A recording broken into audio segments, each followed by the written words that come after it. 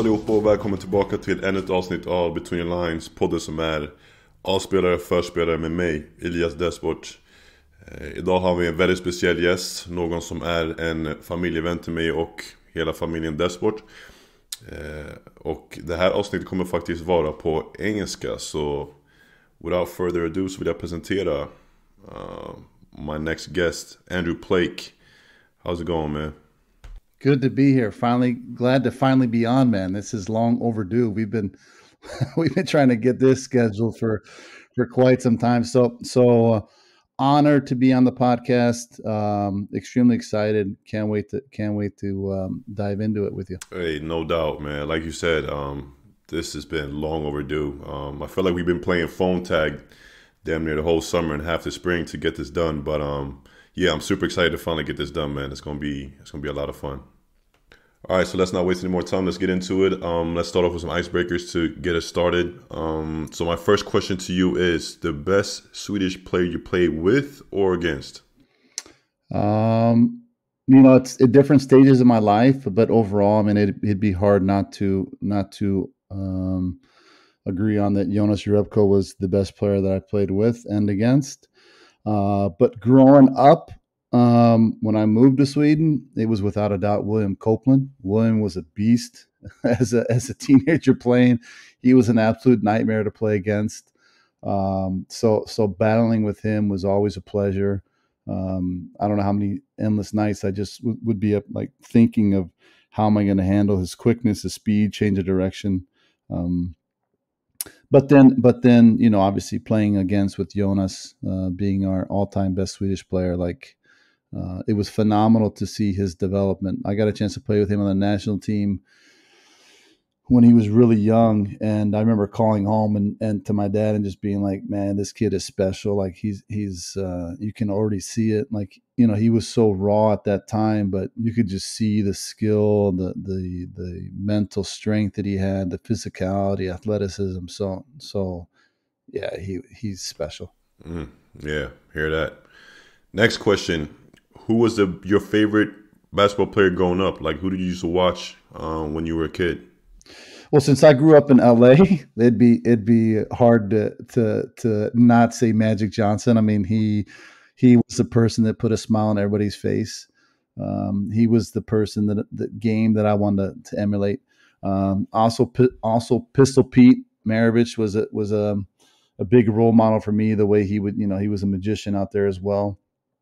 So those two were just players that I remember just watching them handle how they handled the ball, how they carried themselves, the joy they brought to their audience, the entertainers they were. So Pistol and Magic were unbelievably influential in my development. Yeah, so about Magic too, I wanted to ask you, did you happen to play against him in the Swedish League when he was here, or were you somewhere else at the time? No, I had gone back. I was in college, I believe then. So I was not in Sweden at the time. It was surreal to hear that he was in Sweden. I did get a chance to meet him. He both me and Copeland were down in Gothenburg. He had some camp down there for like some, select players they brought in, and we got to work out with him. But that was like mid 90s, I believe it was. But I was not in Sweden when he played. No. I'm glad personally that I wasn't here for that. I mean, the memories that I have of him playing in a Lakers jersey. Obviously, he came here and was a showman in itself. But the memories that I have, he was probably a far greater player then. So I'm glad I didn't see that up close when he was in Sweden at that time of his career. Even if it was mind-boggling for our Swedish fans. But, growing up during Showtime, I mean, there's in my opinion, and I might be a little biased, there's no better basketball than the late 80s Lakers, It's just they were the place to be and the team to watch. So and I don't care what any Bulls fans say, I don't care what any Celtics fans say, purple and gold all the way, baby. Right. Man, yeah, I hear that. All right, next question. California summers or Swedish summers? Oh man, you put me in a tough one, but that's not even close. And I'm sorry to say this, but California summers with the sunset, surfing till the sun goes down, waking up, getting donuts, getting a little workout in, run the beach. Getting donuts. Man, if you haven't had a California donut, then we shouldn't even be having this podcast. California donuts are unbeatable. Um, I will say this though, Swedish summer is unbelievable when the weather is nice. I know we were in the States this summer calling home. I heard that the weather wasn't too great here, but San Diego guaranteed 25 degrees, sun all day, perfect weather, nice little breeze. Salt water, fresh air. You can't beat that. You can't beat that. No mosquitoes. We got no mosquitoes. Right, right. No, you're right. It's funny you mentioning because, mosquitoes up north, especially there, it's tough to deal with, You man. can't It even could enjoy it. be Like I can't even be hell outdoors to right now. deal The with. mosquitoes everywhere. It's like, yeah, let's go out, and then all of a sudden you just start getting frustrated. And like, yeah. So sorry, but California all day. All right, so last question. Favorite basketball sneaker that you played in? Ooh. I will have to say probably the ones that stood out for me the most, and I think that people that were my age will remember that when I was my rookie year, I wore the Nike Foamposites, and I think I was at the time the only one in Sweden that had them. I had got them at the Nike camp, and I brought them to Sweden and wore them, the blue ones, and they were probably the shoe that I remember the most. There are some shoes that bring back memories. I mean, like the Nike Hirachis, when they first came out, I was like 16, 17. A few Jordans, the patent leather Jordans, obviously were huge shoe to remember. So I'd say this: the patent leather Jordans and the Foamposites were probably my two best The sneakers. foam posits are more like street sneakers nowadays, though. Like you don't really see people playing in them no more. Like those people usually wear the foam posits to walk around in like your everyday sneaker. Yeah, the thing was in, man, when they came out though, Penny was so, man, he was a bad dude, man. And the way he played, like his game was just so smooth. Obviously now that, a lot of the foam posits and a lot of the Jordan sneakers, they've obviously become street kicks or shoes you see outdoors. But I mean, when Penny was rocking them, man, who didn't want to play like him? I mean, so obviously, like, and then because that was year also like Bibby and them wore them in the tournament when they won it, so they got the shoes before they came out, and then there was just so much success wrapped around that shoe. So when I got it, and it was so unique, and now shoes are so extraordinary with all the coloring and all the different colorways. But then everything was so simple. It was like white, black, a little red, a little blue here. But when the Foamposites came out with that chic look and shiny blue, royal blue, they really stood out. And it was like, wow, man, these are pretty cool. So those are a good memory. All right, so moving on, let's talk a bit about your background. Obviously, you're a Cali kid, born in out there in California. Yeah, Moved to Sweden in the early '90s. You have an American father and a Swedish mom, just like myself. Dual citizenship. correct. So talk a bit about your upbringing. Obviously, growing up in California, but also growing up in Sweden. How was that? Yeah, so born in LA, grew yeah, born and raised in LA. Played three sports growing up. Basketball was not my favorite sport. I was probably more of a baseball junkie growing up. Then we moved to Sweden. I was around 11 or so. And the reason we moved, my sister had just got through cancer. She had her kidney removed. She was 3 at the time. Family needed just a change, needed something new. Family was stressed out. So my grandpa at the time lived in Västerås. He had fixed a job for my mom. We moved to Västerås, and then shortly upon then, my dad started working for the club, coaching every team that they had, helping out as much as they could, and just kind of was such a shock and a change from to go to Dakota from growing up in Southern California where you could never play outdoors because we grew up in not a bad area, but definitely tougher. And then coming to Sweden where it was like freedom, you could ride your bike anywhere, be anywhere. I remember just that freedom, just being like, wow, like this is a pretty cool childhood. But then shortly upon that, my first Swedish winter hit me hard. The dark nights with the snow and I remember at that point being like, what are we doing here? Like just questioning like the decision to move, and being like, 11, 12-year-old kid being like, man, just get me back home. But and obviously I couldn't play baseball. Baseball wasn't that big. I had to play with like 20-year-old kids that, obviously threw harder and just so I started playing a lot of tennis, a lot of basketball, and then a lot of soccer. Like soccer and basketball, probably my two number one sports. And then I just kept getting better at basketball. Just like kept getting stronger, bigger, better. Played with an age group that was above me, 1 year older than me, and excelled. And just in that success, felt more and more comfortable and more joy with it. And we kind of turned Västerås Basket into a powerhouse. We took that team that were born in 79 back-to-back finals in SM finals, where we unfortunately lost both finals. Back then you played like a Final Four, you played everyone, and then the best two teams played one another. It wasn't like today where you just play, one semifinal, you get to the final. You had to play everybody, and the two best teams played. And by the time we got to the final, we were so short on players that, we played William Copeland with, they were stacked. They had youth national team players up the wazoo. They were so stacked with Copeland at the top. By the time we got to the final, I remember both Final Fours we went into undefeated and lost both finals. So we just couldn't hang the whole weekend with 3 tough games and then play a final. But we put Västerås on the basketball map. If it already wasn't there, we definitely made an impression. And my dad was, the coach, the forefront of that. Which it was an unbelievable time. I tell this to my 3 sons. I have 3 sons who are 14, 12, and 5.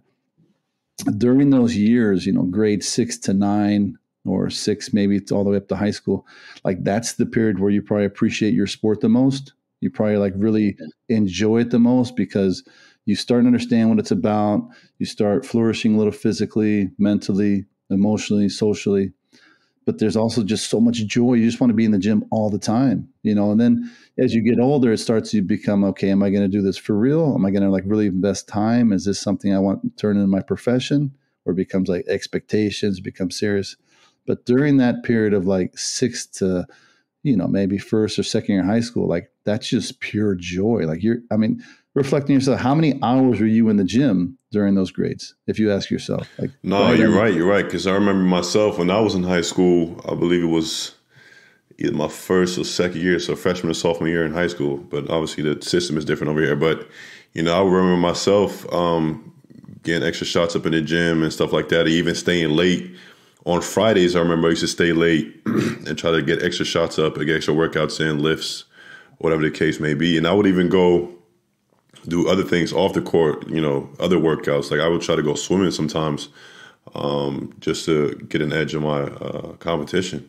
Yeah, because you loved it, right? There was just that joy. And so that was an amazing time for me. And then if I'm just going to my career, kind of quickly transition to that, my dad got a stroke when I was in the 9th grade. The plan was for me to just stay in Västerås, go to school there. But then my dad got a stroke, and we started looking for other options to go, to move out of the country or to find somewhere. And it kind of happened very quickly. At that time, we had Sanda Gymnasiet, which was the national RIG. I ended up going there. Had a great year. I was there for 1 year and just felt like, okay, I need another challenge. And then my second year in high school, I started my professional career. I moved to Södertälje and played my rookie season with an amazing team. And the idea was I was just going to kind of move there and work out with the men's team and just practice with them. But due to some injuries, due to me doing probably better than expected, I started playing a lot and got a lot of minutes, even started some games, had a lot of success, and had an amazing rookie season, won Rookie of the Year, and just had great experiences with players like Per Stuyvesant, Stacey Harris, Mats Appel, Jocke Blom, Reda Brentebra, Ervin Musanovic, Sinisa Pritic. Like, we just had an amazing stacked team. And me being 17 years old, it was just like, wow, it opened up a whole new realm of like, this is what I'm going to do for the rest of my life. This is it right here. And, a funny little story. So I finished my rookie season. On paper, I thought we were by far the best team in the league. We had a lot of injuries at the end of the season. Unfortunately, a lot of key players that went down. And John Duckelman's the coach at the time. Unbelievable grateful for the opportunity he gave me. But I remember there was the discussion. Okay, well, we want to get better. We want to bring in someone who's going to shift the needle a little bit. So they signed Olle Håkansson, Olle Håkansson's father. And at the time, he was a national team player guard, one of the best point guards in the league, just a phenomenal basketball player. Me being 17 at the time, who thought, and there was, discussions that I was going to be the first Swedish player in the NBA. There was a lot of hype around me at the time. That hype had also gotten to my head where I remember thinking when they signed him being like, this is the dumbest decision you've ever made. This is how can you guys bring in this guy when you got me, and so I ended up leaving and going to the States to finish my high school in the States. I played my senior year in LA, but I remember leaving there and kind of like resentment, like, man, how could they do this to me? Like, and it's funny, like looking back now, like they brought in a national team guard. I was 17 years old, and I really thought that they were idiots. And let's also note that when they brought him in, they also won the Swedish championship after me leaving. So, all in all, it seemed like it was the right decision to make. But it's funny because I think this kind of goes into like us as players, and I think that some of us might need that, like that mentality of like that arrogance of like, no, but I am better than everybody. But to have that foresight and self-realization, like, no, but this is, because for them, they're probably thinking like, we bring in Olle, we'll let Andrew play behind Olle for a couple of years. We'll let him develop in his own pace. Like, it'll be great. They can play together. He can get stronger, get better. And within 2 years, he'll be a national team guard for us, but I didn't see it like that. It was like, I didn't have the hindsight of seeing, that bigger picture. And, if it's insecurity on my part or if it's just being naive, but that was around. Like, I remember leaving, like, just pissed off, like, nah, I'm never messing with Södertälje again. Like, man, they can go screw themselves. And I think this happens a lot to a lot of players. I know it definitely happened to me a lot in my career where I was just arrogant or insecure. And I did not think of the bigger picture or the team. And I just kept thinking about my own career at all times. Like, what's the next job? What's the next profession? What am I doing? So I got really caught up in that because, like I said, let's not forget, for me, when I was at Södertälje, I was ranked the top 5 player in Europe in my age group. And they had this summer before my rookie season. So I'm going into my second year in high school. They had at that time they had the Nike. First year was a Nike Europe camp. They brought in, they select players from every country to partake in, the best players, the best of the best. And then from that, they selected an international select team. So the first year it was only European players. And on that team, you had players like Pau Gasol, Juan Carlos Navarro, Dirk Nowitzki. And I was the captain of that. Yeah, pretty good player. They're decent. They're okay, right? They're okay. They went on to have decent careers, and I was I was the captain of that team. So obviously there was like a lot of hype of me going. I mean, like I was a pretty good 18-year-old player. The second year, they turned it into where the Nike camp became more international. They brought in players from Africa, from China, from Japan. So on that international select team, we had Yao Ming. Now they also had brought in Tony Parker. Pau Gasol was also on that. Juan Carlos Navarro was on that. Antonio Futsis, who played in Greece for many years. Rebraca was an amazing player. Stacked. And again, so we traveled the States and played a bunch of AAU tournaments where we just completely destroyed teams, played well. And again, I was a captain of that team.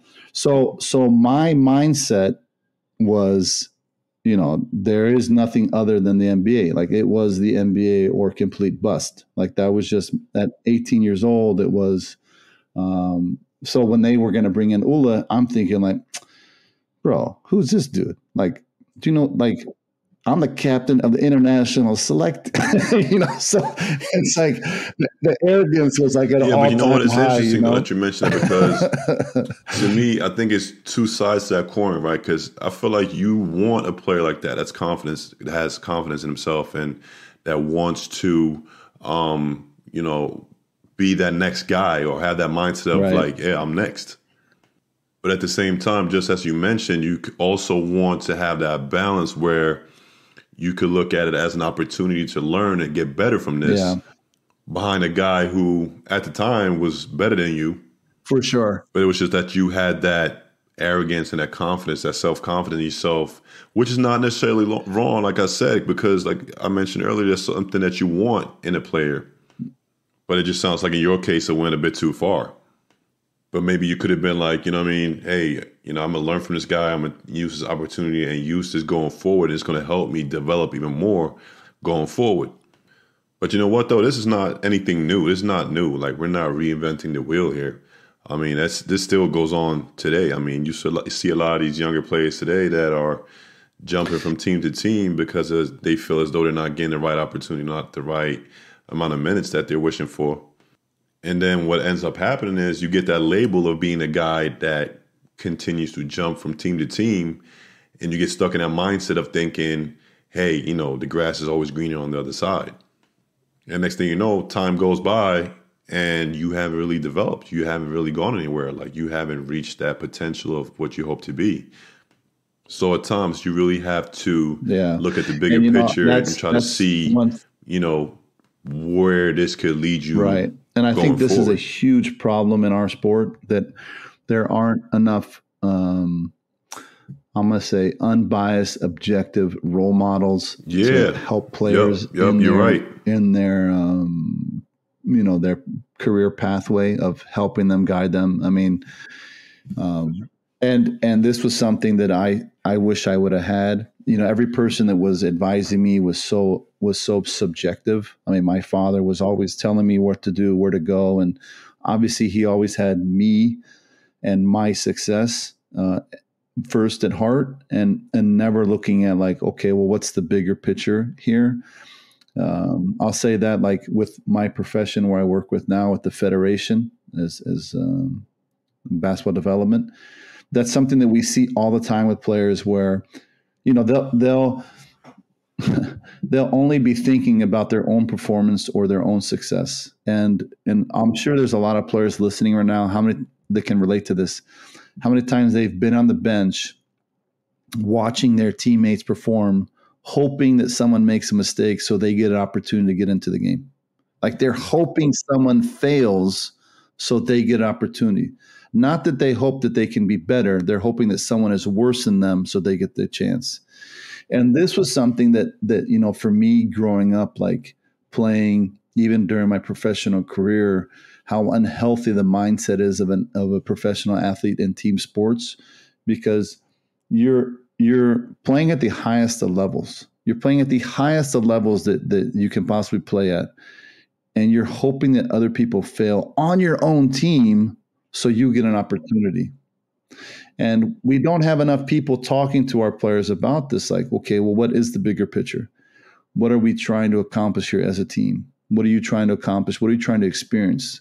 I don't know how many times I've gone down on after games and talked to players after a national team game. They've played in front of 10,000 people at Hovet or Avicii Arena. And I'll say to them, the first thing I say to them is like, man, thanks for that experience. Like, that was so fun to watch you play out there. And their first acknowledgement is, yeah, but I didn't do this. Yeah, but the coach didn't play me. Yeah, but instead of seeing like the bigger, like, you just played in front of 10,000 people. You almost beat Slovenia, which has one of the best players in the world. You just put on a performance and a show of a lifetime. You always remember this game, and you're so caught up in like this one specific shot or the lack of minutes that you didn't get, instead of thinking, how can we build on this? And this is where I'm sad for our players in our sport, in our country, that we don't have enough people helping them on this or in this, that there aren't enough discussions. I know Oli talked about this in your podcast with him, that, that support system for players, like, who do we have around them helping them, and not always just gassing them up or telling them they're the best, but also being honest and upfront with them. Be like, hey, we need to get you in shape. I know you can get in shape. I know, like, this is what I know you can get to. I know you can play at this level, but we got to get our asses in the gym here. We got to put things, what are our priorities here? Or on the team, like, hoping for your teammates to do well, but for you, like, how do you experience that? Like with now in Norrköping, you've been there a couple of years. How is that feeling like on the bench? Do you guys feel that you guys are working for one another and rooting for one's success, or do you recognize what I lifted here? I mean, I would say that in Norrköping, the culture is different, to be honest. And I mean, the proof is in the pudding. I mean, there's no secret as to why, this club has been winning championships for the past 3 or 4 years, even though I missed out on one of the championships. But I feel like over here, everybody has each other's back. And that's everybody from player number 1 to player 15 who might not even be getting reps in practice. And I think also, if you take a look at some of the guys that have been in before, a lot of them tend to come back. And there's no secret to that. I mean? Guys take care of each other. Guys look after each other on and off the court.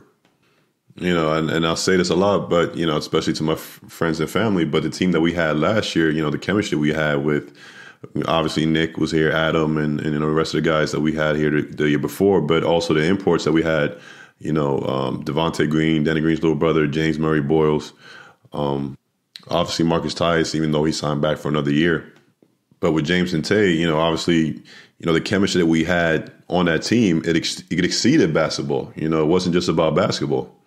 Yeah. So quick story. This is the day before Game 6, which was the game to clinch the championship for us at home. And so, the day before that, we had just came back from playing at Borås Game 5, and we lost that game, which was tough for us, obviously, mentally, because, we had hoped to clinch it on the road.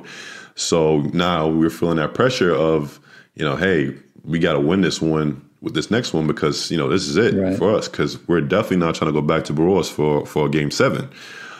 So like I said, it's the day before the game. So Marcus and Maggie, the Tyuses, their daughter is having her birthday. So the day before Game 6, we're at their apartment and we're celebrating the birthday of their daughter. And I can't believe how old she turned, if it was 3, 4, or 5. I think it might have been 4. Wow. But we're all in there celebrating. And I'll tell you, 1 through 12, like the whole team, the entire team is in there celebrating her birthday. And we're in there shooting a breeze, giving out gifts, singing happy birthday, eating cupcakes with, their faces on it, and, just enjoying ourselves. And I remember sitting there thinking, wow, looking around and kind of soaking in the moment, because in my mind, I couldn't remember being on a team that were this close-knit, that had this type of chemistry, like I said, that exceeded basketball. But it also carried over to the court, because I felt, like I said earlier, we had each other's backs, and we wanted each other to succeed, on and off the court, whether it was here in Norrköping or somewhere else. But with that being said, I've also been on teams that you're talking about where, where the story is the complete opposite, right? And guys might not be getting along, or the chemistry isn't right, and you might be sitting on the bench waiting for the next guy to get hurt or to mess up so that you could get your opportunity. It's a very like thin line or fine balance. It's hard, and I reflect a lot about my own career. How, and I think I was good at, I felt like that I was always one of the captains of the team where I was at. And I think that I benefit or contributed to a positive environment, but I definitely in my mind was not always healthy in the aspect of like looking at a bigger picture or enjoying the moment. Cause I can, when I talk to players and they reflect on like, well, I missed this shot, or the coach didn't play me in a game in front of 10,000 people wearing your national jersey, and that they're not appreciating the moment. I can relate to that. Like I was there at the same level and felt the same pain and felt the same anguish or disgust or disappointment. And it's not until, my later years here that I've come to the appreciation, like, hey, let's take a step back and enjoy this. Like, this is a pretty big moment in your life. Let's try to appreciate this. And I'm the biggest competitor there is. I'm not saying that we don't compete. Like I want to compete everything. I want to be the best. I want this to be the best podcast you've had. Like I am the ultimate competitor. But I also feel and I hope that our players and coaches and fans and clubs can appreciate the moments that we're in.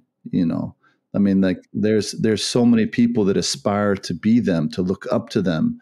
Like they've made impact on people's lives. Like I'm paying money to go watch people perform to entertain me. Like that in itself is a receipt that you've done very well in your life and career. Like people are paying big money to watch you play or paying you to play.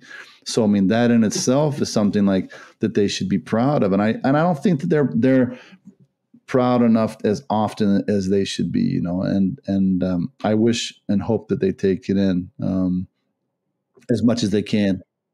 But at the same token too, though, it's tricky in this business because a lot of times those team accolades and team awards won't get you that next contract, right? A lot of times it's all about the individual stats that'll get you that next deal. And so that's also what's messed up about this business. That team success doesn't always carry that much weight. Speaking of which, obviously, like I said earlier, you're a close friend of the family, and I've known you for a very long time. But I also happen to know that you're very close with Pierre Hampton and his family. And obviously, I've known Pierre for a long time. We used to play against each other when we were kids, probably since we were like 12 or 13 years old. And I had him on a podcast a while back. And obviously, I'm very impressed by, the journey that he's made and, some of the things that he had to overcome in his career. But I also know for you that it was a very proud moment to be able to see him put on the national team jersey last summer, I believe it was, when they played against Germany at Horvath. So for you, tell us a bit about how it was to sit courtside and actually witness this from your perspective, considering everything that he had to go through in his career and, not only setbacks, that he's had mentally, but also physically. Right. I got an opportunity to play with Pierre when he was very young, when he was 18. That was at the end of my career. We played in Örebro together, and you could see then the talent that the kid had. Obviously he was a young kid running around reckless. We had to kind of like pull in the reins a little bit on him because, he was a young kid and a lot of success, and some of that success might have gotten to his head a little bit, but he was also at that stage in life where he's trying to, break free of his family, of society as a whole, and trying to find out who he is as a person. So, at that time, I was 29, he was 18. I had just become a father, and I was also at the end of my career. I felt that, hey, here we have someone who's very special. I really want to invest time and try to help this kid as much as I can, and try to take him under my wing as much as I could, and be a support system for him during that time. And during these years, we also have grown to become good friends. Not where it's not now he's under my wing. It's more that there's a mutual friendship and mutual appreciation for one another. So obviously, like the families are very close, and I've followed his career for a long period of time. And then obviously when he had the situation with his health, I remember like stepping into the hospital and he looked bad, man. I mean, I have a video of it that his mom once sent me, and when I tell you that you wouldn't recognize him, like it was scary to see him, what he looked like. And I remember we were sitting in the hospital room, and he started talking about like, yeah, I don't know when I'll be able to play again. Like we'll see. And I remember walking out, turning to my wife, and just saying like, play again.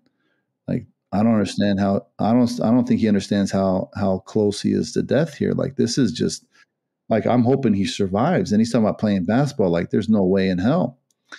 Fast forward, then all of a sudden he gets the opportunity to play for our country. Like, he gets called up to the highest of opportunities to perform, play, participate for our national team. There's no prouder moment for any player. I don't care what they say, like career NBA, career EuroLeague, to play for your country, to wear your national team jersey, to be selected among the 12 best players in your country. There's no greater moment. Like if I look back at everything that I'm proud of, international select, California All-Star game, McDonald's reserve, accolades, the fondest moments for me were the times where I got to play for our national team and for our country and represent the country. Okay. So to see him in that moment, you used the word that I was proud. I was more impressed. To see the journey that he had made, and he had gotten himself to that point where he earned it. He wasn't given it. He earned it. He deserved it. Like he should have been there, and he should be there. Like he is a phenomenal basketball player. He's one of the best players we have in our league. That was an unbelievable, impressive journey. The hard work that it took, the dedication to put his body in a situation where it could excel. So I was definitely proud, but more impressed and just happy for him and happy for his family. And I remember after the game, he was one of those players that kind of went into like, yeah, but, and I just told him like, hey, shut up. Like, what are you talking about, bro? What are you talking about right now? Like you are here. Yeah. Okay. We always want to play better. We always want to do more. That's tomorrow. Right now, enjoy this moment. Enjoy this moment. Like, yeah, you're back at the drawing board tomorrow. We're going to talk about what needs to get better, what we need to get strengthened, what we need to improve, all our weaknesses, all our strengths. But right now, you are here. You are him. Like, this is it. Like, you got here, bro. Enjoy this. So that was a fun moment for his family. I was glad for them. I'm glad for him. That's a memory that he'll always carry with him. And, with that, I get surprised that so many players turn down the national team.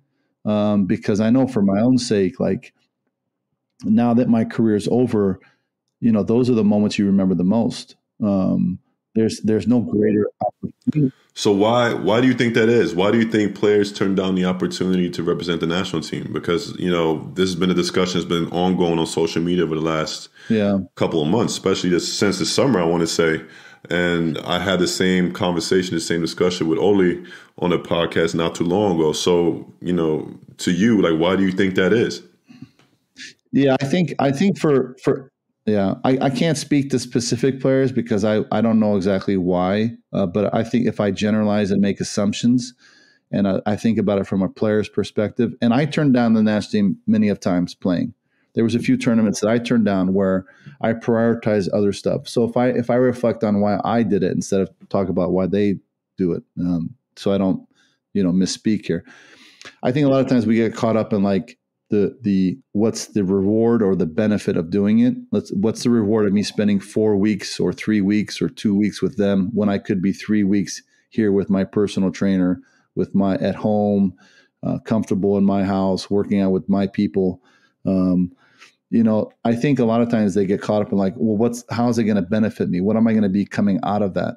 And I think that's why a lot of times people turn it down because maybe they need rest or they want to get in with their shooting coach or their strength and conditioning coach, or they just want to see their partner, or they want to get home to their family. And I'm not faulting them at all for that, but I think that's a big reason is they maybe don't always see the bigger picture, the benefit of like the reward they'll get maybe afterwards, after their career of like, man, I played with the national team this many times. I think it becomes they're so in the moment of like the next job, the next day, that they turn that down because they think something else is going to lead to a bigger opportunity. I really do think it's because of selfish reasons and don't see that they'll get a bigger benefit from it and a longer or bigger perspective. That's the best answer I got and the best reason I think that it happens. And it's unfortunate because, because if you think of this, I don't think we've ever seen our Swedish national team, and on the men's side, the women's side we have, but on the men's side, with our best players. Like we always say, we've always said, like, can you imagine if these players were here? Can you imagine if they were here? And so that's been, as a fan of basketball, I really wish that we can change that, where people feel that pride and want to be part of it. And obviously, like us as a federation, like we have to discuss with players, like, why are you not participating? What are the reasons? And finding out why. How is it that a country like Germany can get all their players to play and we can't? So that's something that we're always discussing, in-house. What can we do better? How can we improve? But as a player, is like it's also bigger of like that pride of wanting to partake in it. It's phenomenal when you get to look back on your career and think about it, because to talk to your kids about it or talk to your friends about it, like those are unbelievable experiences. Especially now, like I'll tell you this: when I played, we weren't filling Hovet, we weren't filling Avicii Arena. We weren't bringing in these kind of crowds, and now we're doing on the regular. Like it's like every game is like, okay, what gym can we fill now? Can we go even bigger? How big can we go? So it's we're at a great place right now when it comes to our national team games and events. Like our department for events, they do an amazing job with it. They sell tickets, they get people in the seats, and it seemed to always be a show. Like it's entertainment. Like I don't think many fans leave the games disappointed, men's or women's games, so it's been awesome to watch.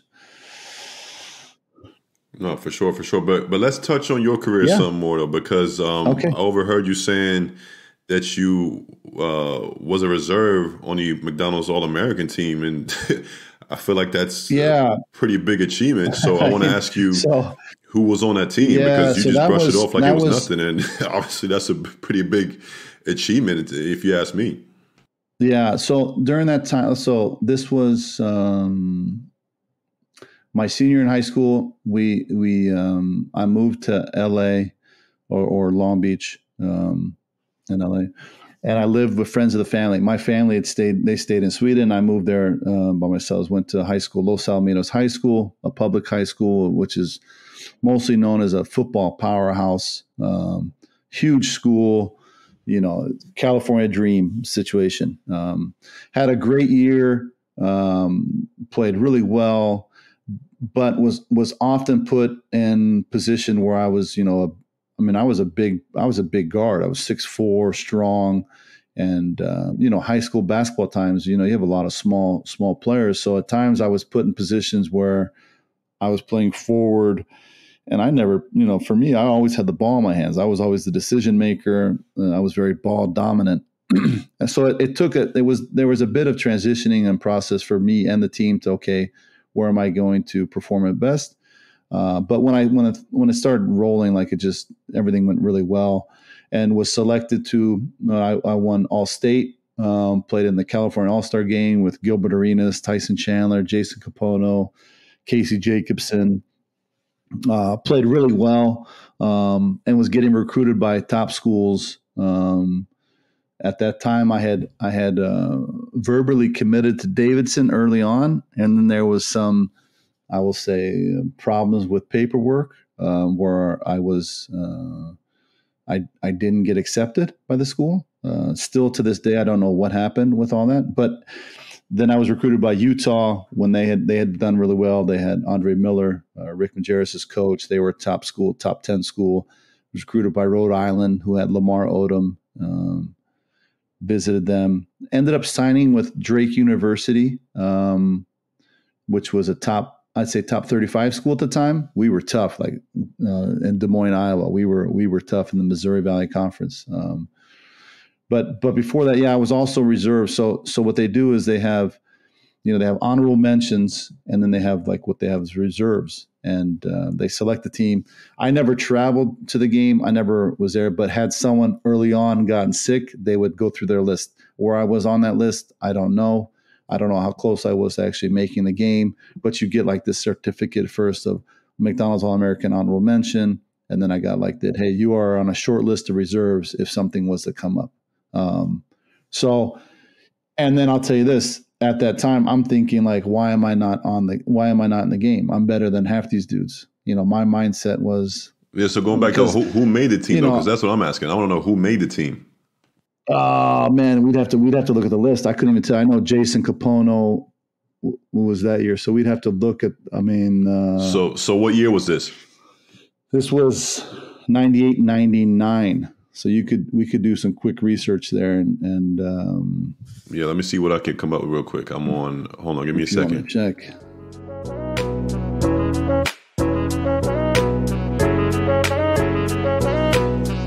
So I got Chris Lang, Dan Fife, Mike Miller, Frank Williams, Donald Curry, Jason Capel, Al Harrington, Danny Miller, Dan Street. You said it was 98 though, or was it 99? Nah, it'd be the next year. Oh, I was about to say, because I ain't see Jason Kapono on there.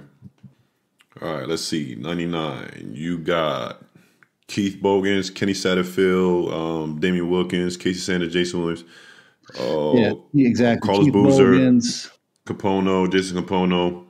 Yep, Brett Nelson. You had Mike Dunleavy Jr., Nick Collison. All right, yeah, I see. Yeah, hey, you got some heavy hitters on there. Yeah, so if you look on the West team, because they do East and West, so it was like Boozer, Brett Nelson, who played in Sweden one year, Jason Kapono. Right. So, and and I felt that I was better than a few dudes on this squad. Obviously, I wasn't, but in my mind, I was at that time. But just to be an honorable mention, or I played a lot against Jason Kapono, a lot against Casey Jacobson. So.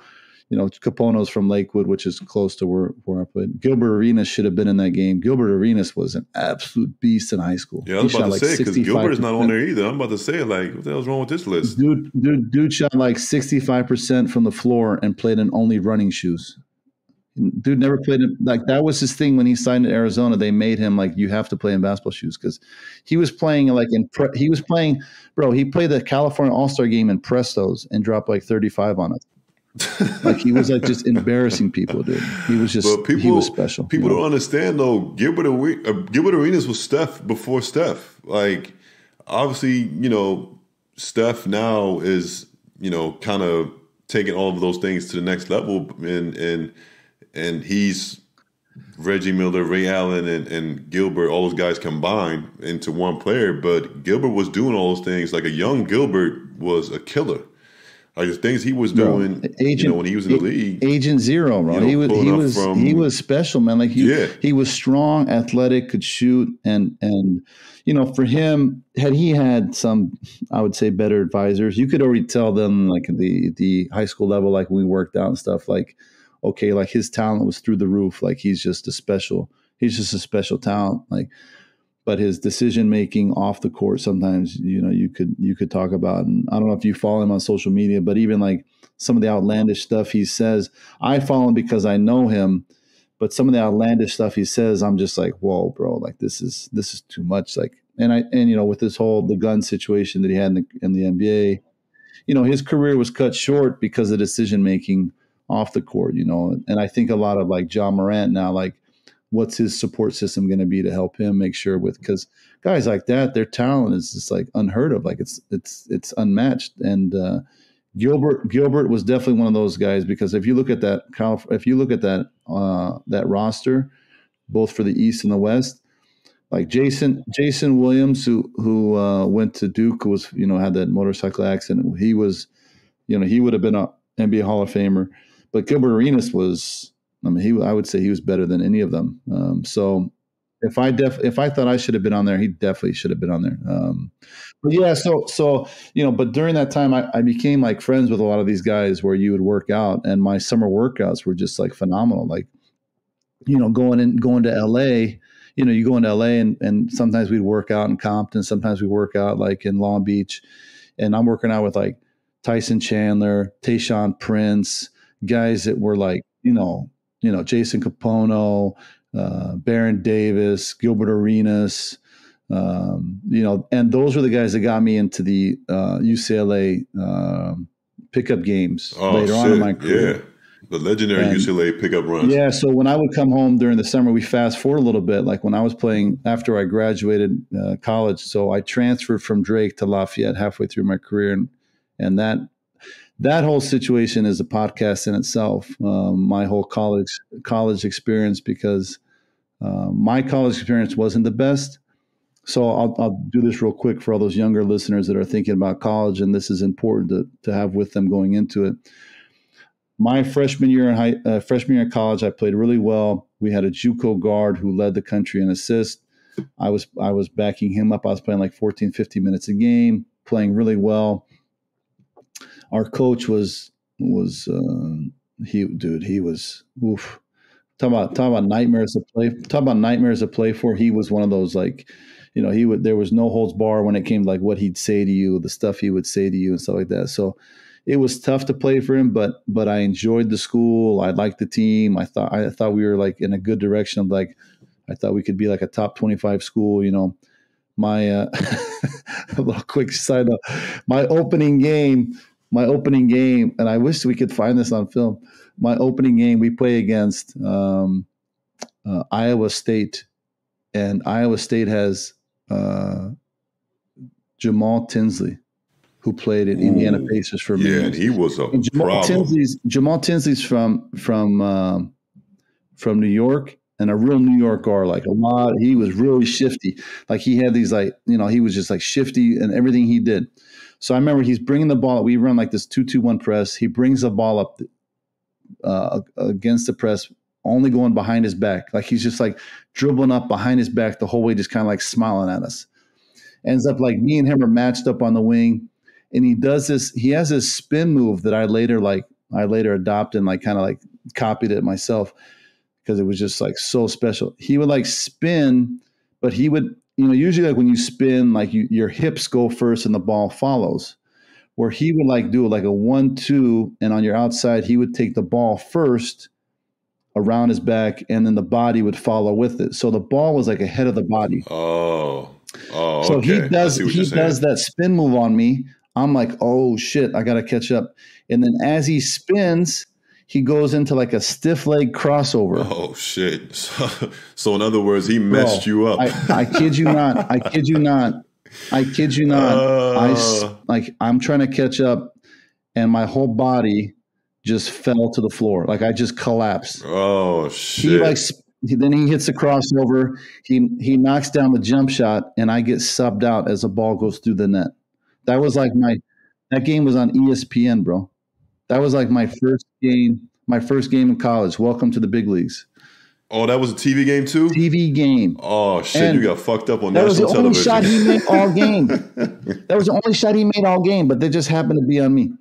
But yeah, that was a little funny stuff. But so I was gonna tell you about. But he was nice though, because even when he played in the league, he was nice. He's so shifty, dude. Like he was the ball was on a string. Like you couldn't stay in front of him. It was just like. So I play my freshman year, have a decent year. I come back for my sophomore year, and the coach is just like belligerent. Like it's just getting worse. Like he's just getting worse and worse. And I walk in, I'm like, hey, I want to transfer. Like I want to get out of here. And he goes, well, how about you play the practice game? We had you had 2 practice games before the season starts. He goes, try this practice game. I think you're going to like really appreciate like the role you're going to have. I'm thinking about starting you and this other guard together the entire season. The JUCO guard who was really good. So I was like, all right, I'll give it a chance. He's like, and if you don't like it, then we can talk after the practice games. So I play the game. I score like 19 points. I miss the game winner. He comes in in the locker room after the game and just like reams me out. Like, yeah, you're wasteless. Like you're pathetic. Like what was I even thinking? Like, So I walk out. I'm like, I quit. I'm out. Like, I'm out of here. I'm just out. Like, done. I'm done with it. 19 years old, 20 years old. Like, I'm getting out of here. Next day I walk in his office. Like, I'm like, hey, obviously, like, I want to get out of here. You don't want me here. And he goes, well, that's unfortunate. He goes, that's unfortunate. I go, what do you mean? He goes, well, you know, the NCAA rules are if you play a practice game, it counts as a year as eligibility. Oh no, like, he got what you. Are you talking about? He goes, yeah. He goes, yeah, you're screwed, bro. He goes, you're here. And I was like, he's like, I don't. And I, at that point, what the fuck? That's crazy. At that point, I was so like, yeah. At that point, mentally, I was so fed up. I was done with it. I was like, just get me out of here. I don't care what it's gonna. If I lose a year, I lose a year. So I quit the team and I just we start looking around for schools, and I ended up transferring at the semester, and it was between Penn State, Lafayette, which because of my good friend Kenny Grant, who had signed there, and the coach Fran O'Hanlon, who played in Sweden, probably the best player to ever play in Sweden. He was coaching there. That seemed like a really good fit. Penn State was really good at the time. I really wanted to go there, but there was more other factors going into it, and I just needed like a kind of a fresh start. End up transferring there to Lafayette halfway through my sophomore year. So I have to sit out 2 semesters. Those are the rules. So I have to sit out sophomore year and first semester junior year. So I play half my junior year and then my entire senior year. We filed to get another year of eligibility, but don't get it. And this story became a big story. There's a big author, Feinstein, who writes for the Washington Post, who writes sports book. He wrote a big article of my case and about this, like how faulty the NCAA was because of these rules. And this is back then. This is back then, way back then. So I played my freshman year, my half of my junior year, and my senior year. So I got 2.5 years of college basketball under my belt out of the 4 that you get. So if anyone ever wants to talk to me about like the benefit, like what are the worst case scenarios, I could share some stories with them. So feel free to reach out to me and like, okay, what should I look for? What should I not walk into? Because I loved my college experience as a person off the court, but as a basketball experience, it was tough. It was challenging. It was hard. I questioned a lot of things about basketball as a whole. Like, what am I doing with this?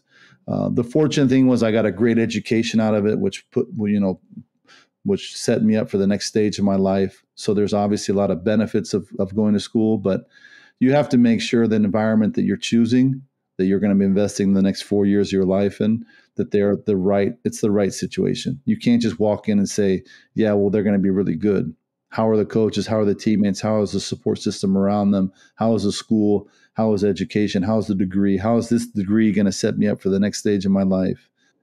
So on personal experience, like college was tough. It was challenging. Yeah, people don't understand, man. College is a grind, man. Like there are plenty of horror stories like what you're sharing right now, where the coaches might not be giving you the right opportunity that you want, or be playing you those minutes that you want. Or even like in your case, like on a grander scale, it sounds like, the coach manipulated you to stay, and even completely lied to you and tricked you. Oh, bro, he was crazy, dude. Listen, we play Southern Illinois. We get out rebounded by 18. We had a charter flight flying back to Des Moines. We fly back. We land at like 3 a.m. We go in to drop our bags off. We start walking out. He's like, "Where are you guys going?" We're like, "What are you talking about?" Like, "We're headed home." He's like, "No, we got practice." People were like, "No, but we got to get some sleep. We got class at 8 a.m." He goes, "Yeah, you'll get to class. Don't worry about class. But we're in the gym. Tape up. It's full tape." Everyone had to tape their ankles, right? So we walk out. We come out in the court, and there's just 4 trash cans on one in each corner. And he's like, "Just start running." We're like, "Run where?" He's like, "Just run till every man throws up." 3 a.m, bro. 18 years old. I'm thinking like, what did I just get myself into? Like, what is this? Like, this is straight military. Like, this is worse than in the military. Like, I could go on and on for stories like that. I'm not trying to discourage people, but make sure when you're making these decisions that you do your homework properly. And obviously, like 2023, like things are better.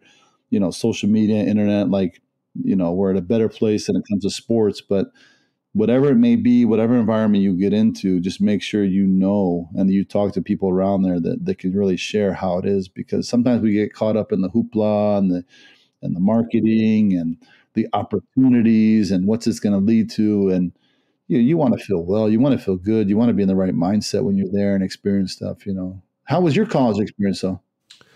Yeah, no, I was just going to say, it's funny you mentioned, because I got into this lengthy conversation the other day with some of my old college teammates in our group chat that we have from back in those days. And, we still keep in touch through the group chat sometimes. Not as often, but it happens.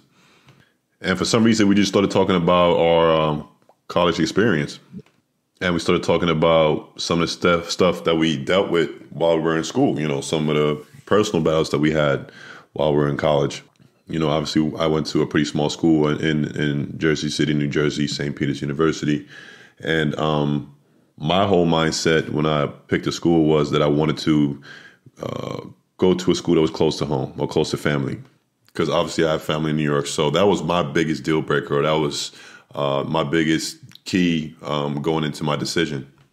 And, obviously I didn't have that many offers. And, this isn't that long ago. This is, about 10 years ago, because you gotta understand too, back then we didn't have the same type of or same amount of players going to college as we do today. I feel like today, there's a bunch of players going to college. Like the pipeline has just exploded. And also you gotta understand, today we got all these, exposure camps, you have social media, you have a bunch of ways that you could get looks or get offers that we just didn't have back then. But anyways, I'm getting off track. But my college experience was, honestly, it was hell. It was probably the toughest time I've had playing the game of basketball. Mentally, I was kind of messed up. I felt like I was put in a situation where I kind of had to learn to play basketball again, because the style of play over there in college basketball, especially on the East Coast compared to Europe, is completely different. Because you got to remember, too, when I was coming into college, I was probably playing at 3 or the 4 at most. But my coach decided he wanted to turn me into a 5. And so I never really found my footing coming into school. Socially, it was great. My classmates were great. My teammates were great. Like I said, I was probably like a 20-minute train ride into New York City. So I got the chance to see, spend time with family, friends, cousins, and all that. So that was great. So that was, one of the better experiences that I've had. But basketball wise, it just wasn't what I had hoped for and what I thought it was going to be. And looking back, I probably should have tried to do what you did and transfer after my freshman or sophomore year. But, hindsight is 20/20. So I guess everything happens for a reason. But for sure, looking back, I definitely should have considered and looked at other options. And looked at the bigger picture before making my decision. But for me, too, I was kind of stuck in this catch-22 situation because, like I mentioned before, I didn't have that many offers. And I was, 19 years old. I'm stuck in Sweden. I'm unemployed because I'm out of high school at this point. And I had already taken a year off from going to school. And so for me, it was like, okay, if I don't go to college, if I don't get admitted to college or don't get any offers, then like, what are my other options? Like, should I get a job? Should I try to play professionally? Yeah. And I wasn't sure if that was something I wanted to do just yet, because I had this dream in the back of my mind. I always had this dream of actually going to play college basketball. And so for me, it kind of felt like it was St. Peter's or nothing, you know what I mean? And so I kind of wish I had what you had, I had the chance to go to official visits and stuff like that, but I never really had that opportunity, you know what I mean? I signed before I even went there, before I even seen the school. And once I signed, I was like, okay, well, now I'm here, you know what I mean? Now I'll sign on for 4 years. And I got to see the school and see the campus after the fact, after I signed. But hey, like I said, hindsight is 20/20, definitely should have done some things differently, but I'm definitely thankful for some of the people that I met and some of the relationships that I have and that I've still cherish today. But yeah, definitely should have done some things differently. Yeah, I mean, it's like you said, it's easy afterwards to look back and like, oh, I wish I'd have done this. I mean, I wish I wouldn't have played the practice game. I wish I wouldn't have gone to Drake. I mean, it's also those moments or those situations that kind of define us and turn us into or challenge us to become those people that we want to be. So, I'm fortunate for the challenges that I've faced. But I'm also very proud of the person I turned out, going through all of that, taking myself through that ring of fire.